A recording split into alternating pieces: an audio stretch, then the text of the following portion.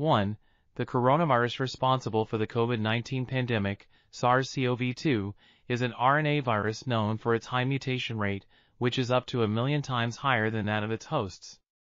2. The ability of viruses to mutate depends on several factors, including the fidelity of viral enzymes that replicate nucleic acids, such as SARS-CoV-2 RNA-dependent-RNA polymerase, RDRP.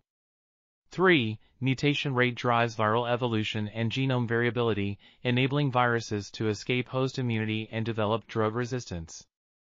4.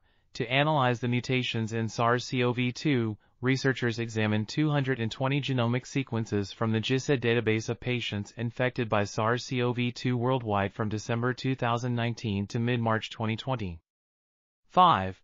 The reference genome for SARS-CoV-2 was obtained from the GenBank database, and genome alignment was performed using Clustal Omega. 6. Mann-Whitney and Fisher-Exact tests were used to assess statistical significance. This article was authored by Maria Pachetti, Bruna Marini, Francesca Benedetti, and others. We're RTCLTV, links in the description below.